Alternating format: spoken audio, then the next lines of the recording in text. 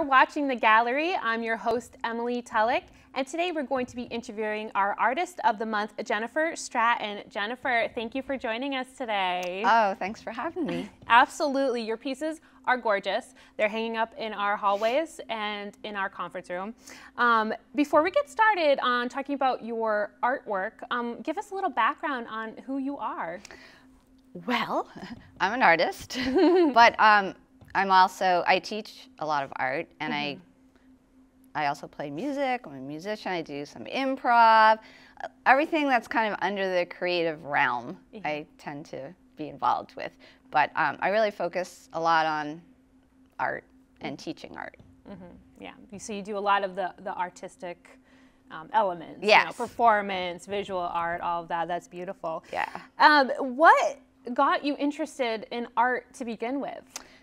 I guess, even as a kid, I just grew up being totally into art. It just, I think I might have mentioned it to you before, like I feel like my first language is like being expressive with art.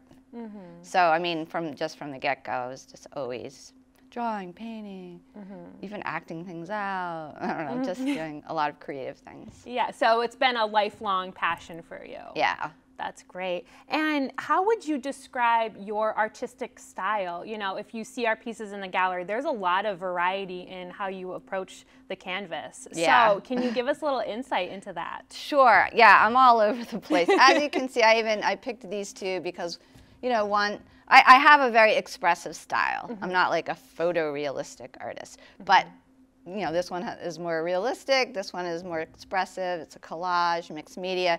So depending on what stage of my life, I've, kind of run the gamut between being a very expressive artist, sometimes, just channeling things inside. Like I like to call it inner prompts and outer prompts.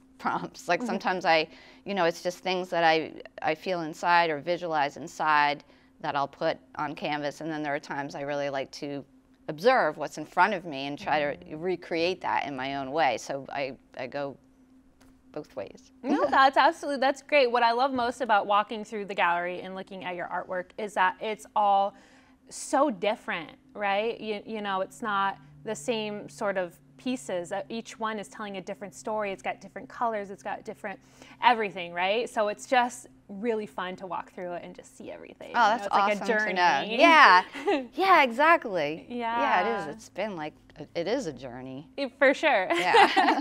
And now, why is artwork and being an artist so important to you?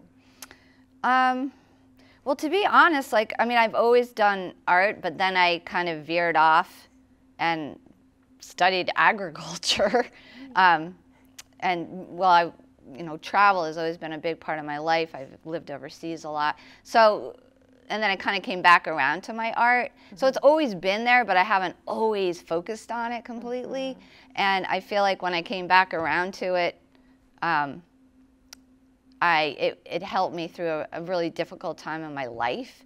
And so I realized that art has always been there during the difficult times of my life to help me to express myself, in ways that I can't maybe, just linearly, like talking and so, yeah, I just feel like it's like I've said before, it is part of my language, and I feel like it's just, I have to do something creative.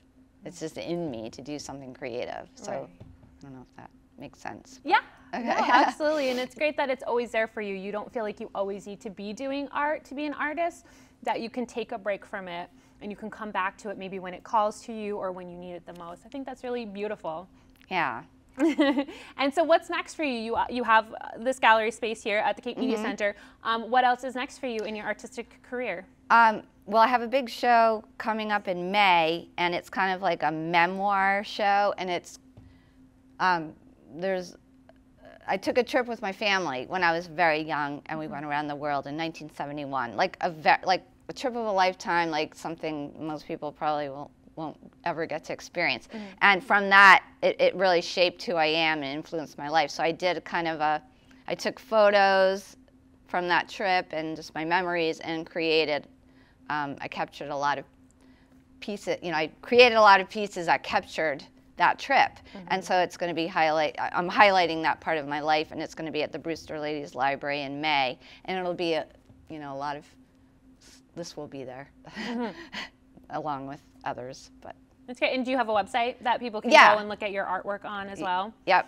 It's you can say it. Oh, okay.